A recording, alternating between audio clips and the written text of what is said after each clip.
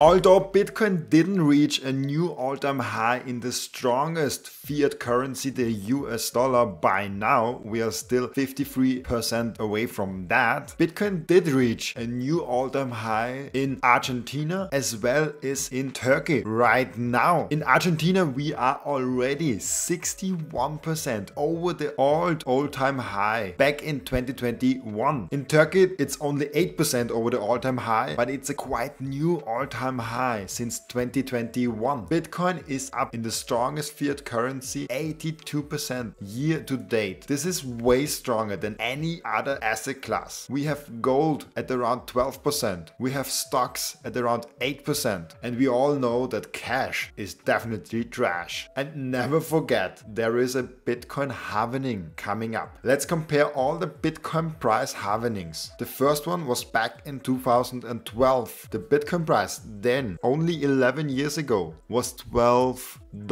So crazy to think about that. At the second halvening in 2016, just 7 years ago, $648. This is over a 50x in the halvening period. Then we went from $648 in 2016 to $8,572 in 2020. This is a 13x performance over the period of one halvening. Right now we are around 30,000, but with all the positive things going on in the Bitcoin world, all the momentum that's beginning to build, I think we can hit a quite high price point in the April or March, around that time when we have the next Bitcoin halvening. Although the Bitcoin price in fiat terms doesn't really matter long term, because we know fiat is going to zero anyways. So why do we measure now Bitcoin in fiat? Why do we measure it in the Argentine peso, in the US dollar, in any other currency? There's one really good reason for that. Right now, everybody thinks in the US dollar. Everybody thinks in the euro, in the Swiss franc, in every local currency they are living in. When you go out of the street and you ask someone, oh, how much money did you spend on that bag? They will not answer with Bitcoin. They will not answer with anything else than the local currency that they are thinking in. And in order to change that over a long period of time, we need to establish Bitcoin as the ultimate store of value, start using it as a medium of exchange, and then only we're getting slowly to the unit of account in the mainstream. This is a long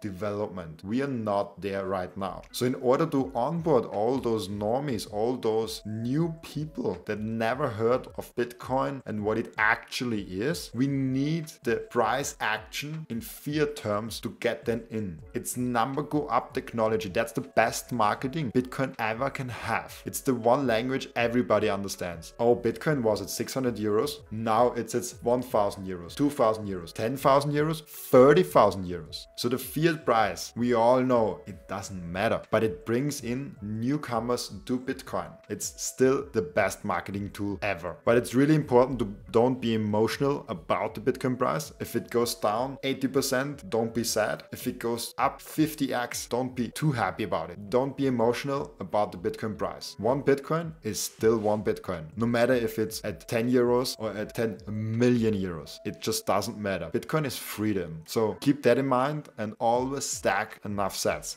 Bye bye.